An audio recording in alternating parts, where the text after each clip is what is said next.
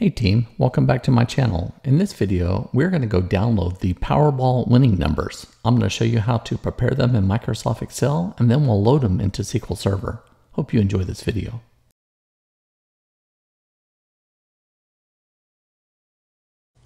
Let's download the data. Load up your favorite browser and then type in Data.gov. In the middle, you'll notice a search bar, and what we want is PowerBall winning numbers. See the search button? Go ahead and click that. Once the results come, notice we get 27 data sets. See this first button labeled CSV? Click that to download a comma delimited file. This will be saved on my local computer in YouTube, SQL, PowerBall, and the name of the file will be called Lottery PowerBall Winning Numbers Beginning 2010 CSV. Just press the save button and we're all done. So the file has been downloaded. I renamed mine to have a shorter name. And then this is the way the data looks initially. You can right click here in the corner. Well, not right click, just click this in the corner and then double click here and it expands all the columns. Notice this is not sorted the way I want to. And so what we do is select the first 3 columns, then go to where it says sort and then say custom sort. And then what we want to do is we want to sort by the draw date, this first column. And then we want the newest to the oldest. Make sure that my data has header is selected and then say OK. Okay, so the data has been sorted. Let's make sure before we do a lot of work that this is the numbers that we wanted for the correct game. So I went into PowerBall.net numbers. Let's make sure that we have the correct numbers.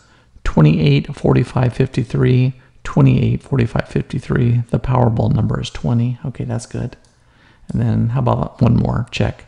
How about for the 2nd of November, 2/11/22, 2/11/22.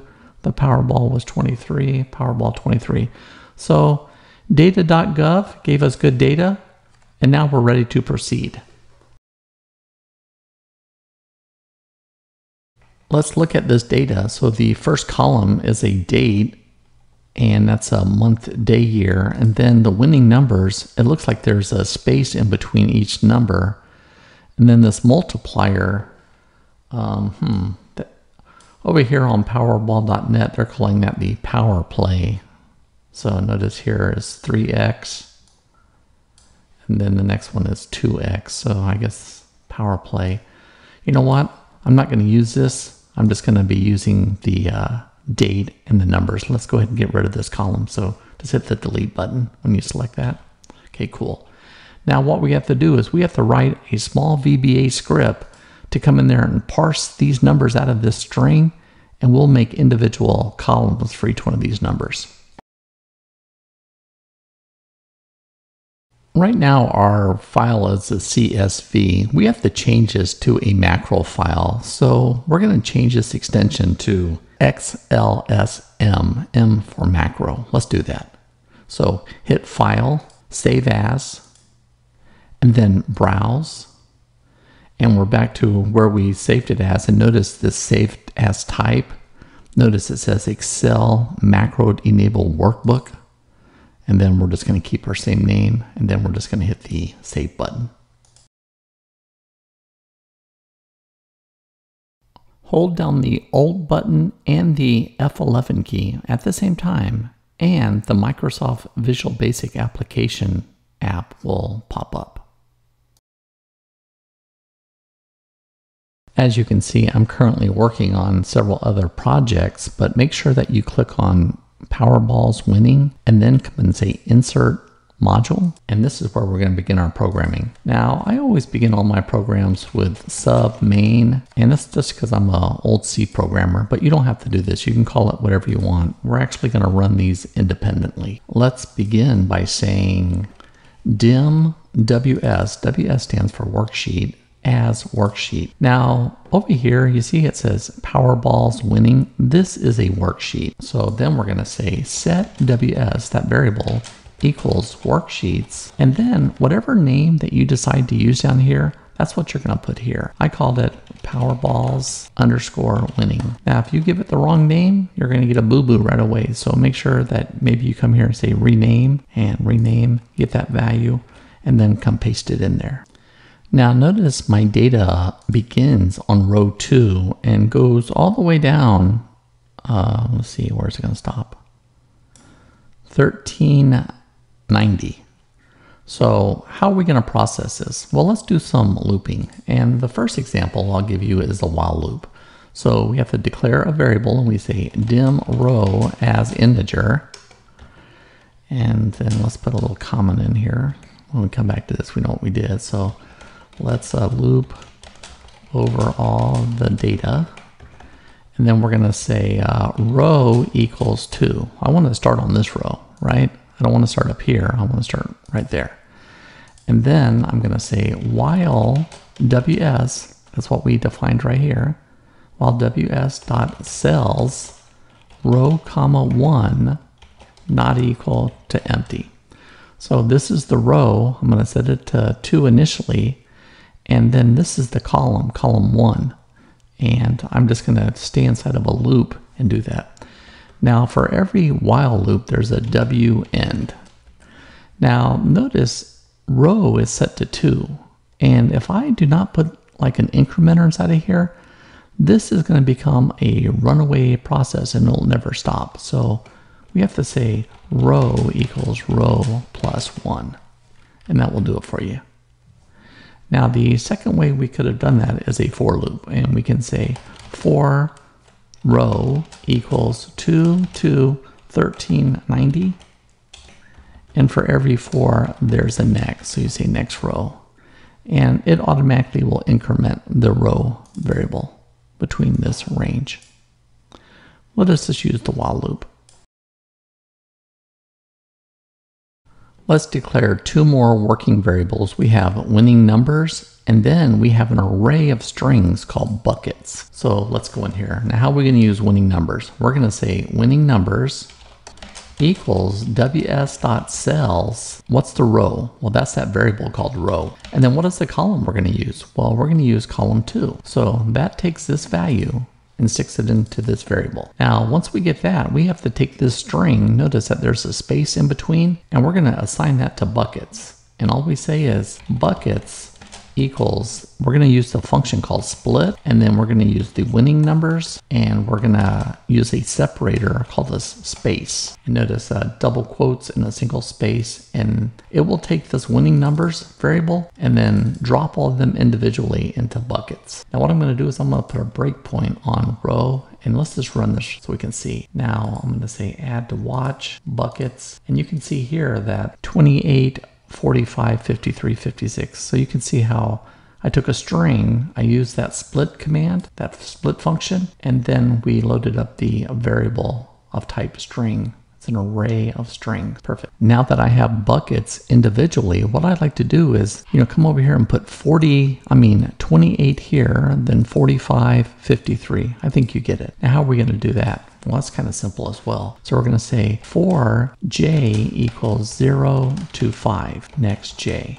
And then ws.cells. Now, where's the row? Well, the row is that same variable row. And then how do we get it to 4 and then keep going over? Well, we're going to use 4 plus the variable j. And so the first one, 28, will go in 4 because 4 plus 0 would be 4, right? So now that equals buckets sub j, all right? And I'll tell you what, let's put a breakpoint here. Let's run this and let's see the way it works. So notice 28, 45, 53. You see that going across, right? And I can just keep building lines and you see that working all the way down. And then I can turn off that debug on that row equals row plus 1, hit it, and then when we're done, we get our message. So here is all our data. As you can see here, I gave columns 4, 5, 6, 7, 8, and 9 column headings. So this will be called N1, N2, all the way over to the PowerBall button. Now let's parse this date and put it into individual buckets as well. I just added 3 more labels to each of our columns, day, month, and year. And then what we'll do here is, so ws.cells row, comma 11, notice 11 will be the day. I will come over here and I will say equals the day of ws.cells row, comma 1. Now, what's row, comma 1? Well, I've got to come all the way over here and notice that is the date. So ws cells row, comma 1 gets us that date. I'm going to run it through a function called day, and I'm just going to get out 5. Now, I can copy this down, and we can go to 12 and 13, and we can say month here, and then year. That kind of makes that easy. And let's go ahead and rerun this, and we're done. And then you can see that we have also broke down day, month, year. And guess what, team? We have taken something we downloaded from Data.gov. We ran it through a small routine over here called main. And now I have some data that I can almost push into SQL Server. Well, it's now time to take this Microsoft Excel spreadsheet. Remember this data where we took the numbers, it looked like a string, we parsed it out into individual fields, then we took the date, and then we also broke that into individual elements. Now we're going to take it over to a file that we can load into SQL Server with bulk loader. Now here we have a date, and notice I removed all the separators, you know, like the dashes and the slashes. So it's year, month, day. And then I broke them down into individual elements. Then you can see your 5 numbers and your PowerBall number. So in this last part of the video, we are going to be writing a routine that takes this data from this spreadsheet, this worksheet, PowerBalls_winning, and build a file that can be used in the bulk loader. Let's do this. As you can see here, I created a subroutine called buildFile. And just like the first routine, main, I have the worksheet and I assign it to the sheet in the Excel file. Then I declared a bunch of my variables, and now we're going to open up an output file. So I said open. This is the output folder and file name, lottery.csv. Whenever you do an open, make sure you do a close. And this is to file handle number 1. So you know this spreadsheet looks like individual cells. Like this one would be row, comma 4, row, comma 5, and such. So inside of this routine right here, we're going to be looking at WS cells I. Now I is the row and 1 is the column. So here you can see I'm assigning the date to D1. And then in columns 11, 12, 13, I'm putting month, day, year. And then the numbers 1 through 5, and then the PowerBall number. Now here's the magic line. This print number 1, I'm printing the year. Then I'm calling the write function on concatenating 0, 0, and whatever M is. And then only taking the right 2 characters. And then I did the same thing on day, and then notice we're on M, D, Y. These are individual columns that will go into the table.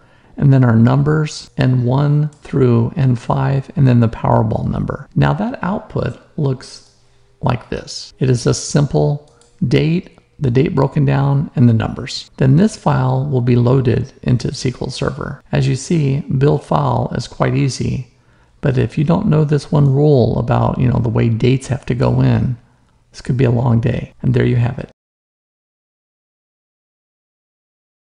Let us begin with creating a table called PowerBall. Notice we have the use date, month, day, year, the 5 numbers, the PowerBall number. Notice there are 1 date and the rest of them are integers. Let's go ahead and create that. That was successful. Now we are going to do a bulk insert. So bulk insert, here is the name of our table we just created. From is the file that we just created from Microsoft Excel. Then we're going to say with. Now we're going to use code page raw. The format is CSV. My first row is 1. I have no column headers in this file. My field terminator is the comma, and the row terminator is the new line. So with this, we can execute this and it will take this file and populate this table we just created. Let's do that. And notice that took less than 1 second. Now we can actually go and say select star from that and see that table. And notice we have all of the data, 1,300 and some odd rows, right? Excellent. And there you have it, team. We downloaded the winning numbers for the PowerBall. We prepared it in Microsoft Excel. We wrote some killer routines. Hopefully you learned a few things in there. And then we used bulk insert to load it into SQL Server. I hope you enjoyed this video. If you have any questions or comments, please leave them below. We'll see you back in my next video. Until then, take care.